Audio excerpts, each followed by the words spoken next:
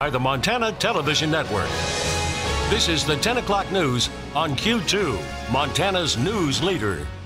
Good evening, everyone. Thanks for joining us tonight. I'm Jeanelle Slade. And I'm Jay Cohn. House Speaker Paul Ryan is hanging up his hat. After nearly 2 decades in Congress, Ryan says he wants to spend more time with his family. His decision, months in the making, according to those close to the speaker. The Wisconsin Republican ushered in the largest tax reform package in history, but also has struggled to unite factions within his own party. CBS's Angelica Alvarez has more from Capitol Hill. This is a job that does not last forever.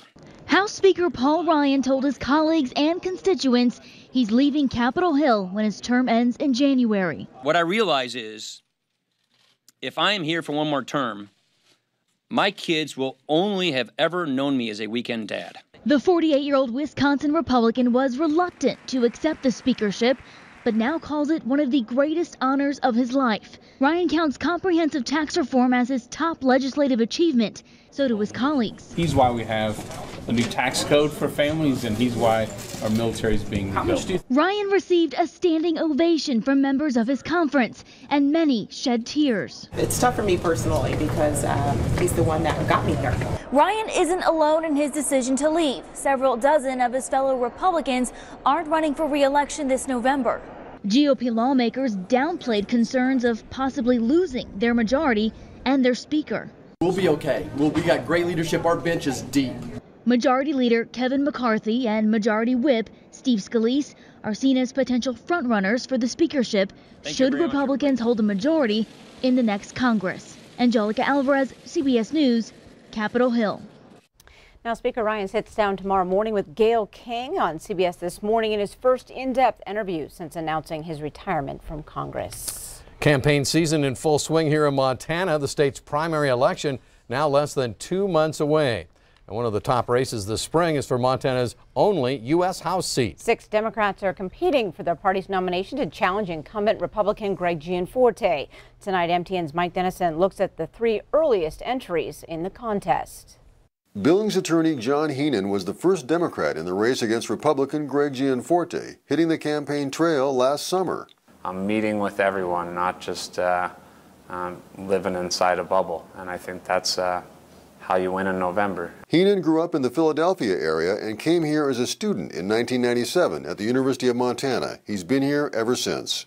In his work as a lawyer, he's won large judgments for people in lawsuits against banks and insurance companies, and says Montanans need a street fighter who can battle interests he says are squelching the American dream. My career has been about representing people against powerful corporations, against powerful entities. I want to represent the people of Montana all day long because they're getting ripped off, they're getting fleeced.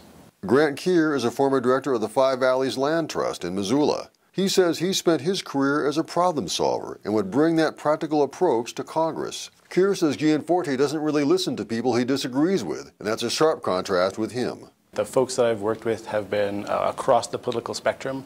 I've helped farm and ranch families expand their businesses. I've helped small communities acquire public lands to expand their economy and recreation and tourism. And I've helped folks in Montana who want more access to their rivers and public lands acquire public lands to have that access. Those are core values of everyday Montanans. Keir grew up in Kansas and Colorado and moved to Montana 13 years ago. Former State Representative Kathleen Williams of Bozeman also has a career background in land policy. She most recently worked as Associate Director of the Western Landowners Alliance, which promotes responsible rural land ownership and management. Williams calls herself a unique Democrat who has worked with business, agriculture, and other lawmakers to advance policies that help all Montanans. I think that's what's really going to be competitive against Gianforte is that policy experience and that breadth and depth of knowledge and experience. He is not serving us in the way that I believe Montanans deserve, and I think Montanans will realize that and want to choose a candidate that they trust. Williams moved to Montana in 1995 and grew up in the San Francisco Bay Area. Tomorrow, we'll meet 3 other Democrats in this crowded field. Reporting from Helena, Mike Dennison, MTN News. Thank you, Mike. The absentee ballots for Montana's June 5th primary will go out in the mail 4 weeks from now. The U.S. is weighing its possible response to Syria's alleged chemical attack on its people over the weekend. The situation furthering souring the U.S.-Russia relations. White House Press Secretary Sarah Sanders today said the president holds Syria and Russia responsible for last weekend's attack on the rebel-held town of Douma that killed dozens of Syrian civilians. In an extraordinary tweet early this morning, President Trump warned Russia, quote, "Get ready for nice and new and smart missiles to hit the region." Meanwhile, overseas, British Prime Minister Theresa May plans to hold an emergency cabinet meeting Thursday to discuss possible military action. President Trump continues to stir speculation that he will try to fire special counsel Robert Mueller and stop the investigation into Russian interference in the 2016 election. On Capitol Hill, a bipartisan group of senators hopes to introduce legislation to ensure that special counsel investigators are free to independently do their work. By law, a special counsel can only be removed by the Attorney General. But Jeff Sessions recused himself from the investigation last March, leaving Deputy AG as the only one who can dismiss Mueller. Facebook CEO Mark Zuckerberg on Capitol Hill for a second day today. He was testifying before the House Energy and Commerce Committee, where he said he expects new regulation of his industry. And he again assured lawmakers that Facebook already is scouring tens of thousands of apps to make sure they did not misuse data. The committee chairman says his panel will soon widen its lens to see how other tech companies are handling security. A crash on the Billings West End tonight sends a motorcyclist to the hospital with serious injuries. This accident happened near the Holiday gas station at 20th and King. Billings Police Sergeant Scott Conrad tells Q2 that a white Chevy was heading south, turning left into the Holiday station when it was struck broadside by the motorcycle as it headed north. The 33-year-old male rider has severe injuries, according to Conrad. The 25-year-old driver of the car was not injured. Conrad said he does not believe that speed or alcohol were involved. He did say it appears that the motorcyclist was run over by the vehicle immediately following that crash. The motorists need to be aware that area will remain closed tonight for some time. The first of 3 candidates vying to become the next Billings school superintendent met with the Board of Trustees tonight. Greg Upham met with the school board for about an hour after meeting with community members this afternoon. He's been the district assistant superintendent for the Helena Public Schools since 2012. He started his education career in 1988 with the Browning Public Schools. Upham talked about what he wants the community and the board to know about him. I'm an upfront, honest, fair person. I like kids. I like education. I like every bit of it. I'm a very people type person. I can't wait to, if I'm selected, I can't wait to get to know the community and meet the people in it and just get going. I feel very fortunate to have been selected as a finalist and get to this level. And if I'm given the opportunity to lead Billings Public Schools, that'll be a great opportunity, and they'll see a job well done. Greg Upham is the only finalist from Montana. Rebecca Salato, Chief Operating Officer for an education company in California, and Ross Kaysen, a school superintendent in New Jersey, are set for interviews Thursday and Friday. Superintendent Terry Bauck will retire at the end of this school year. Authorities today have identified the Billings man who was shot and killed inside a casino early Tuesday morning. 44-year-old Sean Hubbard of Billings shot after threatening patrons and ignoring police orders to stop. Authorities now know that weapon was a pellet gun, but one eyewitness who was in the casino says it was clear that the man wanted to die. This incident unfolded early Tuesday when Hubbard's ex-wife called police, saying he was banging on her door and windows and threatening to rob a casino. Officers soon located Hubbard outside the Lucky Lil's on Grand Avenue, where police say he was waving a gun, then went inside the casino. When officers ordered Hubbard to drop his weapon multiple times, he refused. He was shot twice and died later at the hospital. An eyewitness posted on her Facebook page that Hubbard fell on her after he was shot. It says it appeared that Hubbard wanted police to kill him. Hubbard's criminal record includes convictions for illegal drugs and theft in Lewis and Clark and Park counties. Meanwhile, in the wake of 2 officer-involved shootings here in Billings this week, Police Chief Rich St. John has scheduled another chat with the Chief Session set for tomorrow evening. It's a 2-hour session beginning at the Lewis and Clark Middle School from 6 to 8 p.m. tomorrow. The public is invited to share ideas, thoughts, concerns, and suggestions.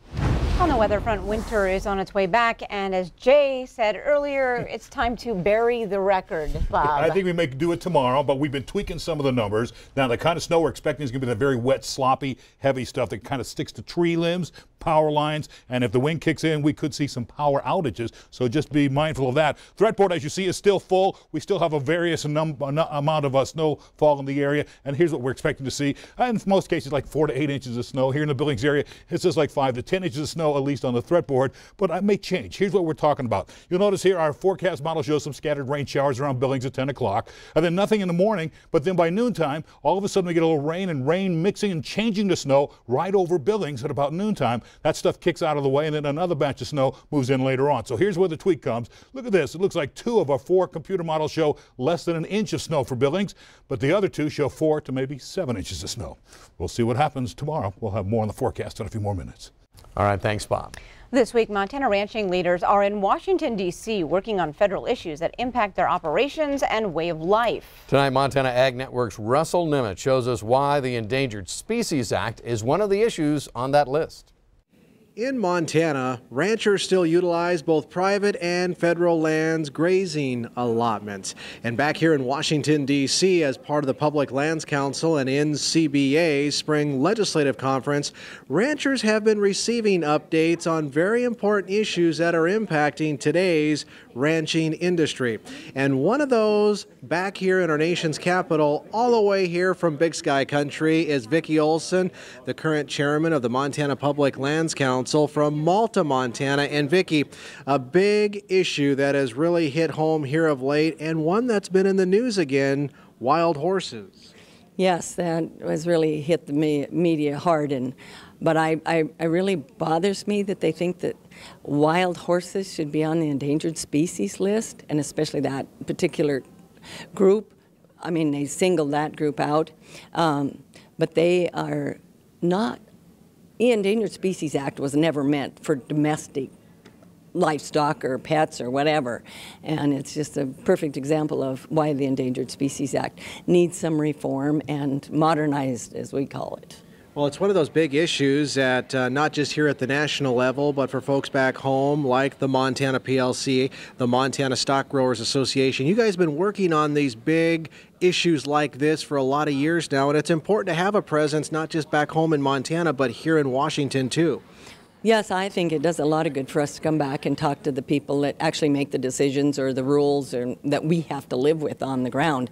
And so getting back here, and we get to D.C., we're lucky all our legislatures make a point to be able to see us every time I've been back here anyway. And then we go see a lot of the agency people and get to go quite far up the totem pole and visit with them and tell them exactly what's going on the ground. And that's stuff we don't see on a daily basis in Montana, but stuff that goes on here that I think our representation here is awesome. Well, we appreciate you being with us, and we appreciate your candidness and for sharing a little bit of back home common sense, even though we're back here in Washington, D.C. Again, Vicki Olson from Malta, Montana. In Washington, D.C., I'm Russell Nimitz reporting MTN News. All right, thank you, Russ. There are as many as 150 Mustangs on the Pryor Mountain Wild Horse Range that's near the Montana-Wyoming border. Well, still to come on tonight's 10 o'clock news, a tragic story underscores the urgency in taking those automobile recall notices seriously. And later in sports, MSUB's baseball guys can't catch a break at home, but Scott tells us why it's not so bad. You're watching MTN News with Jay Cohn and Jeanelle Slade. Storm Tracker weather with Bob McGuire. And sports with Scott Green. This is the 10 o'clock news on Q2, Montana's news leader.